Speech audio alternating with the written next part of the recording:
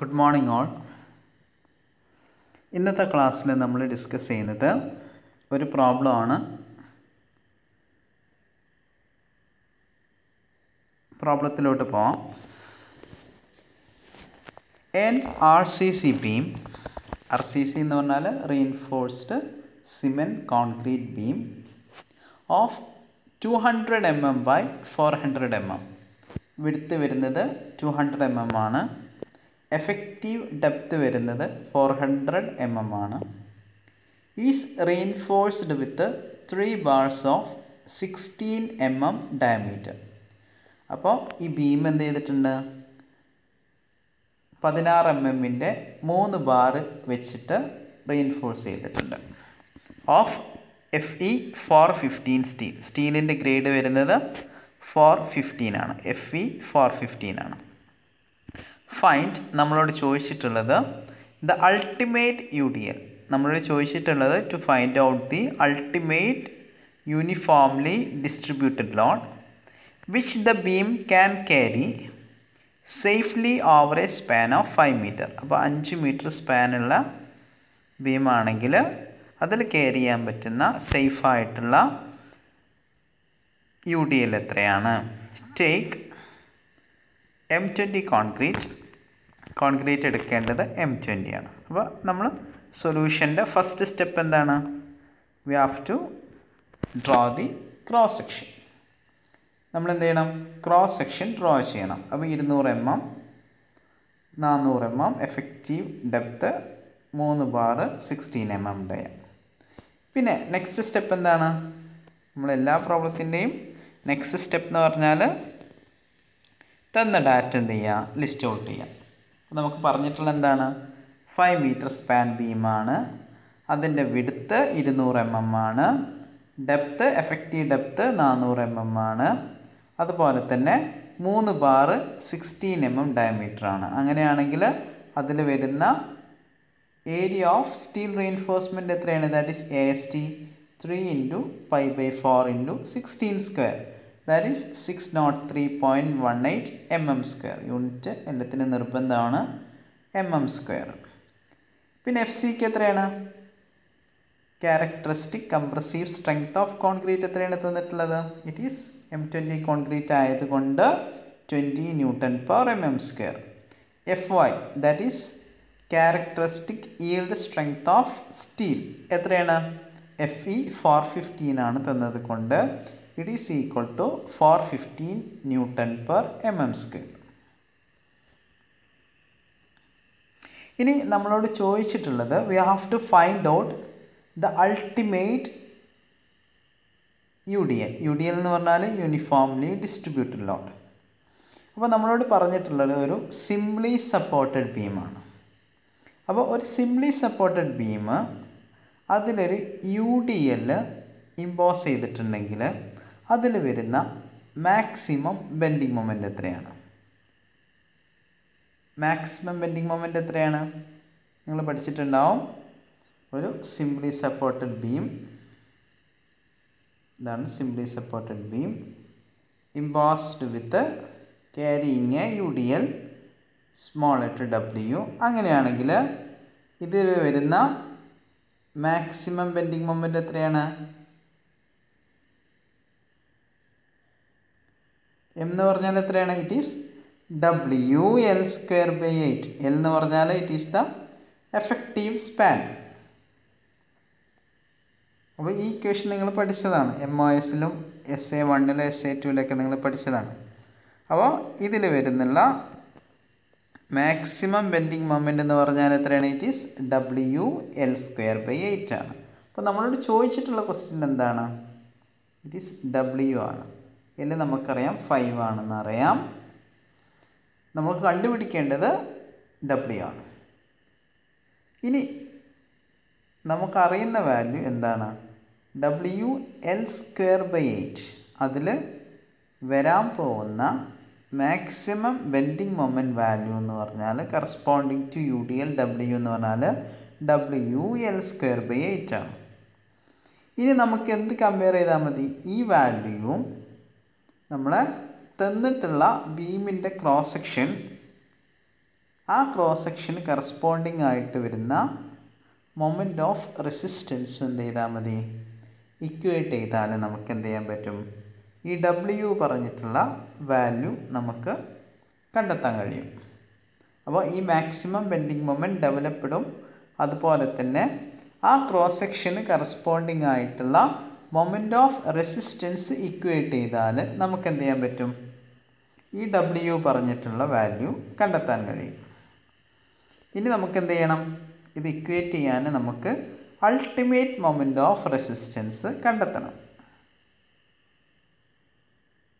അല്ലേ. ഇനി അതാണ് കണ്ടെത്തേണ്ടത്. Ultimate moment of resistance that is W mu. Muനെ നമ്മളെങ്ങനെ ഇക്വേറ്റ് ചെയ്യുന്നത്, ഇറ്റ് ഈസ് WL²/8 ആയിട്ടാണ് ഇക്വേറ്റ് ചെയ്യുന്നത്, UDL ആയതുകൊണ്ട്. L എന്ന് പറഞ്ഞാൽ എത്രയാണ്, ഇറ്റ് ഈസ് 5 മീറ്റർ ആണ്. അപ്പോൾ mu കണ്ടെത്തണം. mu കണ്ടെത്താൻ നമ്മൾ കുറച്ച് സ്റ്റെപ്സ് കഴിഞ്ഞ ക്ലാസ് പഠിച്ചിട്ടുണ്ടായിരുന്നു. ഏതൊക്കെയായിരുന്നു? ഫസ്റ്റ് സ്റ്റെപ്പ് എന്ന് പറഞ്ഞാൽ XU കണ്ടെത്താം, XU/D കണ്ടെത്താം, ആക്ച്വൽ ന്യൂട്രൽ ആക്സിസ് ഡെപ്ത്. അത് നമ്മൾ 96th പേജിലുണ്ട്, അനെക്സ് ജിയിൽ എ നോക്കുക, XU/Dൻ്റെ ഇക്വേഷൻ ഉണ്ടാവും. അപ്പോൾ XU/Dൻ്റെ ഇക്വേഷൻ എന്ത് ചെയ്യാം, ഇക്വേറ്റ് ചെയ്യാം. XU/D = നിങ്ങൾക്ക് 0.87 FY AST/0.36 FCK BD എന്ന് കിട്ടും.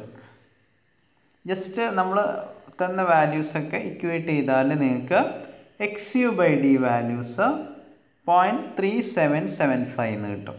ഒന്ന് ചെക്ക് ചെയ്ത് നോക്കാം. വാല്യൂസ് ഒന്ന് പുട്ട് ചെയ്തിട്ട് നിങ്ങൾക്ക് കിട്ടുന്ന വാല്യൂ 0.3775 ആണോ എന്ന് സബ്സ്റ്റിറ്റ്യൂട്ട് ചെയ്തിട്ട് കിട്ടുന്ന വാല്യൂ 0.3775 ആണോ എന്ന് ചെക്ക് ചെയ്ത് നോക്കാം. ഇനി നെക്സ്റ്റ് സ്റ്റെപ്പ് എന്താണ്? നെക്സ്റ്റ് സ്റ്റെപ്പ് എന്ന് പറഞ്ഞാൽ we have to compare this XU/D value with XU_max/D. XU_max എങ്ങനെ നമ്മൾ കണ്ടെത്തുന്നത്? It is page 70 of IS 456/2000. അതിൽ 38.1 നോട്ടിനാണ് ഒരു ടേബിൾ ഉണ്ട്, XU_max/D corresponding to FY values. ഇവിടെ FY എത്ര തന്നിട്ടുള്ളത്? ഇവിടെ തന്നിട്ടുള്ളത് FE 415 ആയതുകൊണ്ട് അതിന് കറസ്പോണ്ടിങ് ആയിട്ടുള്ള XU_max/D വാല്യൂ എത്രയാണ്? നമുക്ക് പേജ് 70 നിങ്ങൾക്ക് എന്ത് കിട്ടും? ഇറ്റ് ഈസ് 0.48 എന്ന് കിട്ടും. അപ്പോൾ നെക്സ്റ്റ് സ്റ്റെപ്പ് നമ്മൾ കമ്പയർ ചെയ്യുന്നതാണ്. XU/D 0.3775 ആണ്, XU_max/D 0.48 ആണ്. അപ്പോൾ നമുക്ക് എന്ത് മനസ്സിലായി? XU/D is less than XU_max/D. ആ വാല്യൂ നമുക്ക് മനസ്സിലായി. അപ്പോൾ കമ്പയർ ചെയ്തപ്പോൾ അത് മനസ്സിലായി. അപ്പോൾ എന്താണ്? It is A under reinforced section ആണെന്ന് മനസ്സിലായി. അണ്ടർ റീഇൻഫോഴ്സ്ഡ് സെക്ഷൻ ആണെന്ന് നമുക്ക് എന്തായി മനസ്സിലായി. അപ്പോൾ ഒരു അണ്ടർ റീഇൻഫോഴ്സ്ഡ് ആയിട്ടുള്ള സെക്ഷനിൽ നമ്മൾ അൾട്ടിമേറ്റ് മൊമെൻ്റ് എങ്ങനെ കണ്ടെത്തുന്നത്? By this equation. അപ്പോൾ നിങ്ങൾ എന്ത് ചെയ്യുക, ഈ ഇക്വേഷൻ കണ്ടെത്തുക. mu = 0.87 FASTD × 1 - AST/FI/BD FCK. ഇത് നമ്മൾ കോഡിലുണ്ട്. അപ്പോൾ ജസ്റ്റ് ഈ ഇക്വേഷൻസ് എന്ത് ചെയ്യാം, സബ്സ്റ്റിറ്റ്യൂട്ട് ചെയ്ത് കൊടുക്കുക. ഇക്വേഷൻ സബ്സ്റ്റിറ്റ്യൂട്ട് ചെയ്തിട്ട് നിങ്ങൾക്കൊരു വാല്യൂ കിട്ടും. ആ വാല്യൂ എന്ത് ചെയ്യുക, this value is equated to WL²/8. അപ്പോൾ നിങ്ങൾക്ക് MUൻ്റെ വാല്യൂ കിട്ടി, Wൻ്റെ വാല്യൂ ആണ് നിങ്ങൾക്ക് അറിയാത്തത്, Lൻ്റെ വാല്യൂ 5 ആണ്. അപ്പോൾ നിങ്ങൾക്ക് എന്ത് ചെയ്യാൻ പറ്റും, ഈ ഇക്വേഷന് W കണ്ടെത്താൻ കഴിയും. നിങ്ങൾ Wൻ്റെ value in newton or kilo newton നിങ്ങൾ കണ്ടെത്തിയിട്ട് എന്ത് ചെയ്യുക, നിങ്ങൾ കമൻറ്റ് ബോക്സിൽ കമൻറ്റ് ചെയ്യാം. അപ്പോൾ നിങ്ങൾ ഇത്രയേ ഉള്ളൂ. ഈ ഇക്വേഷൻ ഉപയോഗിച്ചിട്ട് MU വാല്യൂ കണ്ടെത്തുക. MU value equated to WL²/8. എന്നിട്ട് എന്ത് ചെയ്യുക, Wൻ്റെ വാല്യൂ നിങ്ങൾ കണ്ടെത്തുക. അപ്പോൾ നിങ്ങൾ ഇക്വേറ്റ് ചെയ്യുമ്പോൾ എല്ലാതും ഒരേ യൂണിറ്റ്സിലാണോ എന്നൊക്കെ ശ്രദ്ധിച്ചിട്ട് എന്ത് ചെയ്യുക, ഇക്വേറ്റ് ചെയ്യുക. എന്നിട്ട് ആൻസർ നിങ്ങൾ കമൻറ്റ് ബോക്സിൽ എന്ത് ചെയ്യാം, കമൻറ്റ് ചെയ്യാം.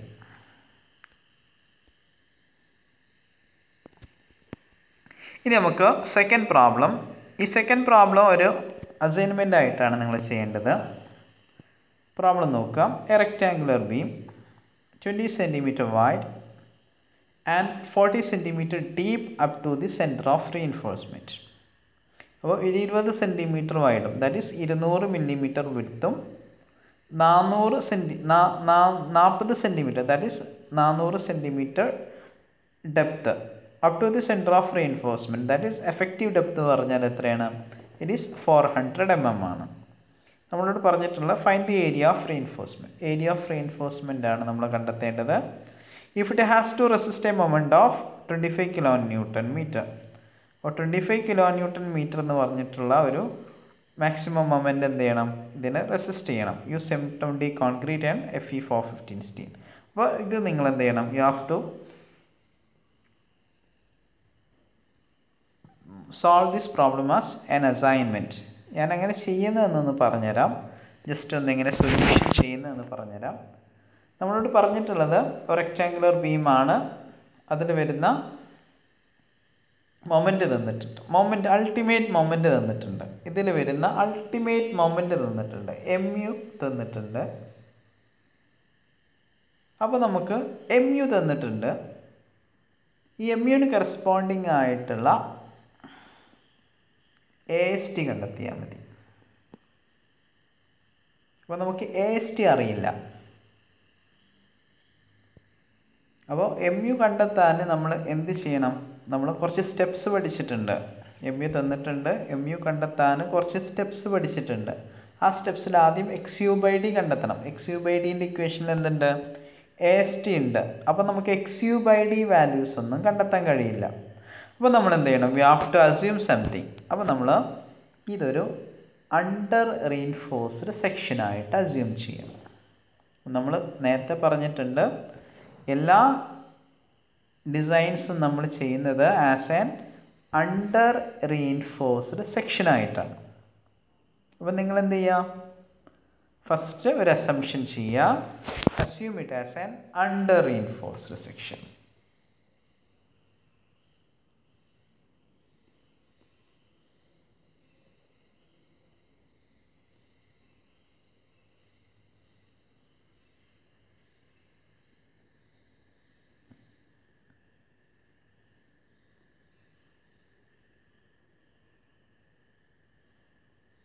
അപ്പോൾ under reinforced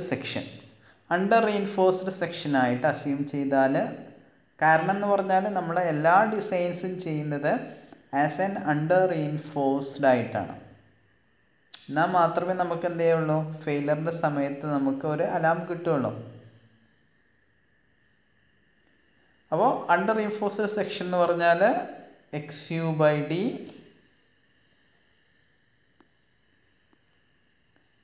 under reinforced section എന്ന് പറഞ്ഞാൽ XU/D less than XU max/D ആയിരിക്കും. അപ്പോൾ ഇങ്ങനത്തെ കേസിൽ നമ്മൾ mu കണ്ടുപിടിക്കാനുള്ള ഇക്വേഷൻ ഉണ്ട്. അപ്പോൾ muൻ്റെ ഇക്വേഷൻ നിങ്ങൾ എന്ത് ചെയ്യുക?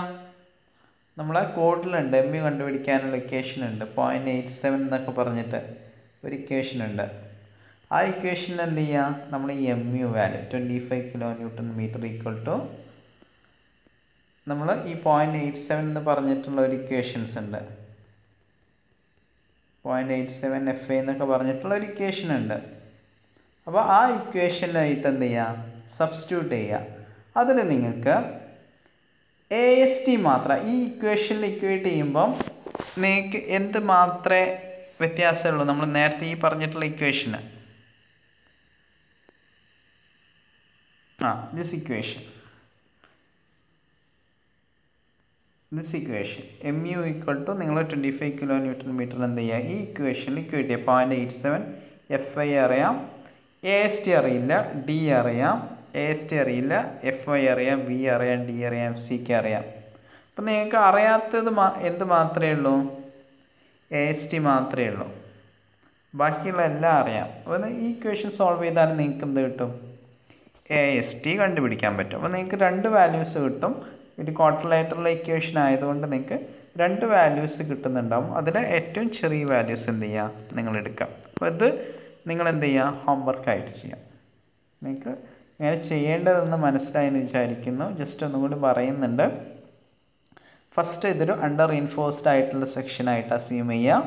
കാരണം നമ്മൾ എല്ലാ ഡിസൈൻസും ചെയ്യുന്നത് ആസ് എൻ അണ്ടർ റീൻഫോഴ്സ്ഡ് ആയിട്ടുള്ള സെക്ഷനായിട്ടാണ്. അപ്പോൾ നമുക്ക് എന്ത് മനസ്സിലാവും? X U by D less than X U max by D ആണ്. അപ്പോൾ അതിനെ റിലേറ്റ് ചെയ്തിട്ടുള്ള എം യുവിൻ്റെ ഇക്വേഷൻ നമുക്കറിയാം. ആ ഇക്വേഷനിൽ M U equal to 25 kN/m എന്ന് നമ്മൾ എന്ത് ചെയ്യുക? സബ്സ്റ്റിറ്റ്യൂട്ട് ഇക്വേറ്റ് ചെയ്യുക. അപ്പോൾ നമുക്ക് അൺനോൺ ആയിട്ടുള്ള എ എസ് ടി മാത്രമേ ഉള്ളൂ. ഇക്വേഷൻ നമ്മൾ സോൾവ് ചെയ്യുകയാണെങ്കിൽ എ എസ് ടി വാല്യൂ കിട്ടും. A S T quadrilateral equation ആയതുകൊണ്ട് 2 വാല്യൂസ് കിട്ടും. അതിലെ ഏറ്റവും ചെറിയ വാല്യൂ ആണ് എന്ത് ചെയ്യേണ്ടത്? നിങ്ങൾ ചൂസ് ചെയ്യേണ്ടത്. ഇത് നിങ്ങൾ ഹോംവർക്കായിട്ട് ചെയ്തിട്ട് എന്ത് ചെയ്യുക? You have to submit. അപ്പോൾ ഇത്ര കാര്യങ്ങൾ നമ്മൾ ഇന്നത്തെ ക്ലാസ്സിൽ ഡിസ്കസ് ചെയ്യുന്നുള്ളൂ. അപ്പോൾ ഫസ്റ്റ് മൊഡ്യൂളിൽ ഇത്ര കാര്യങ്ങളേ ഉള്ളൂ. ഇനി ഒന്നുകൂടി ക്വസ്റ്റ്യൻസ് നിങ്ങൾക്ക് ഹോംവർക്കായിട്ട് തരും. അത് നിങ്ങൾ വർക്കൗട്ട് ചെയ്ത് കഴിഞ്ഞാൽ നിങ്ങൾക്ക് എന്ത് ചെയ്യാൻ പറ്റും? ഇതിലുള്ള കുറച്ച് കൂടുതൽ ക്വസ്റ്റ്യൻസ് വർക്കൗട്ട് ചെയ്താൽ നിങ്ങൾ ടെക്സ്റ്റ് ബുക്ക് ഇട്ട് വർക്കൗട്ട് ചെയ്യുക. എന്തെങ്കിലും ഡൗട്ട്സ് ഉണ്ടെങ്കിൽ ചോദിക്കാം. അപ്പോൾ നിങ്ങൾക്ക് നിങ്ങളെ കൺസെപ്റ്റ് കൂടുതൽ പ്രോബ്ലംസ് നിങ്ങൾ വർക്കൗട്ട് ചെയ്യുമ്പോൾ നിങ്ങളെ കൺസെപ്റ്റ് കൂടുതലായിട്ട് എന്ത് ചെയ്യും? ക്ലിയർ ആവും. അപ്പോൾ എന്തെങ്കിലും ഡൗട്ട്സ് ഉണ്ടെങ്കിൽ നിങ്ങൾ ചോദിക്കാൻ മടിക്കരുത്. നിങ്ങൾക്ക് വാട്സപ്പിലൂടെ ചോദിക്കാം, അല്ലെങ്കിൽ ഗൂഗിൾ ക്ലാസ് റൂമിലൂടെ പ്രൈവറ്റ് കമൻ്റ് ആയിട്ടൊക്കെ ചോദിക്കാം.